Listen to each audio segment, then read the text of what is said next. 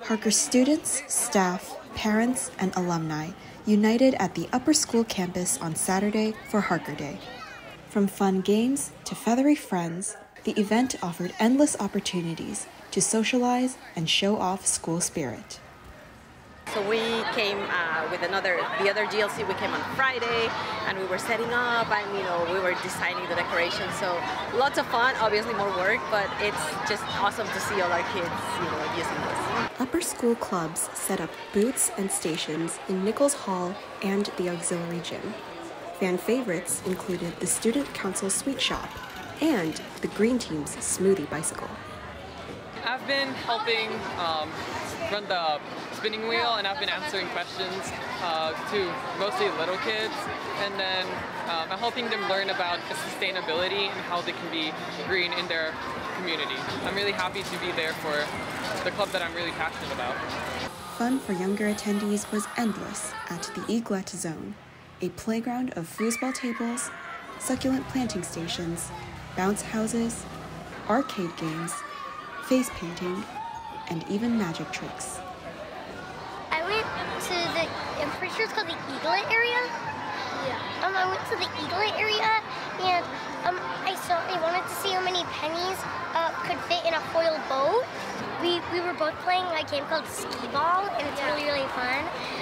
I played skee ball last year, and my record was 55,000 because I have a strong arm because I'm in fencing.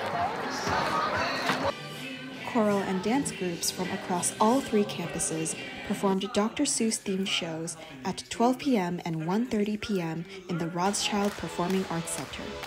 I'm really excited to watch HTC perform. It's kind of like this tradition where the previous captain comes back to watch their team now as a college freshman, so I'm really excited for that.